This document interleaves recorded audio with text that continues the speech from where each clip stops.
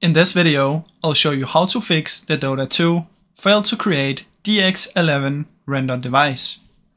One thing I suggest you do is try and right click and go to properties. In here type -Dx11, try and launch and see if that works. If it still doesn't work, you want to remove Dx11 and just have nothing in here, or you can add these don't really matter. But if it doesn't work with this one, just remove it again. Then head over to installed files. Try and verify integrity of game files. If that still doesn't work, press browse, game, bin, Windows. Come up here and click here, Control C. Right click your desktop and go to display settings. Find graphic settings. In here, what you want to do is you want to try and add Dota to this list. So just press browse. Come up here, Control V and press enter. Add Dota 2. And in here, you want to press options. High performance. Now see if it works after you've done this.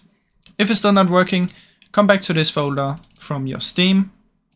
Find Dota 2, right click, properties, compatibility, try and launch as an administrator. So apply an OK and try and launch now.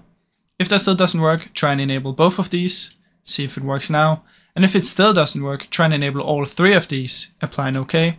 And you can also try the Windows 7 one. Now once you've done all of these, it should hopefully work.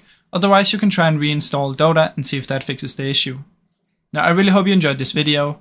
If you did, please leave a like and subscribe, as it helps me out a ton. Thank you so much for watching.